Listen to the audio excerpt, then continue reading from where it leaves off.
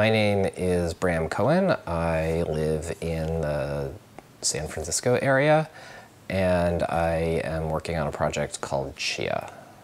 Tell us more about Chia and your involvement with blockchain.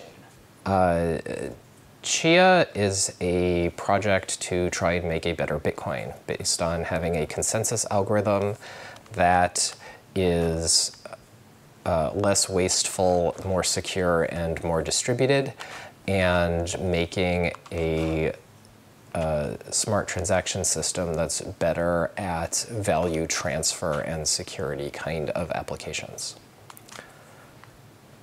All right, tell us more about what you think about blockchain and the current environment that we have right now. There's a lot of scams and bullshit in the cryptocurrency space currently. I am trying to make real technology, but at the moment, hype is getting the attention rather than technology getting the attention. What kind of things do you think need to take place before the technology fueling blockchain can really start, taking hold in, the marketplace and being more effective than it currently might be? Right now, the technology to do a lot of the things people want to do with cryptocurrencies isn't really there. There is some actual usage of Bitcoin currently for real stuff, mostly around international transfers.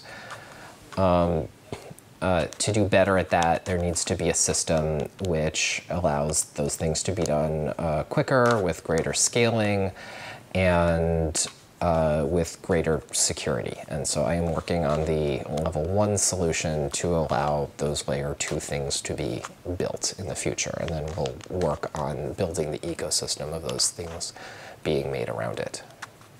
Okay. So given everything that's currently taking place in, the blockchain and Bitcoin world, what are some of your predictions for the direction that this technology and the actual use cases are going?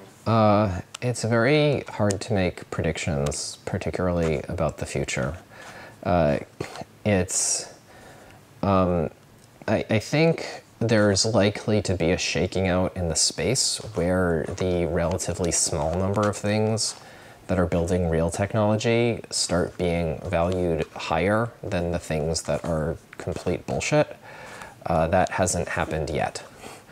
Other than that, it's very hard to say about what the promise of the underlying technology is. There's just so much ridiculousness that the real things are getting drowned out. But the underlying technology itself is also very nascent at this point and needs to be fleshed out more.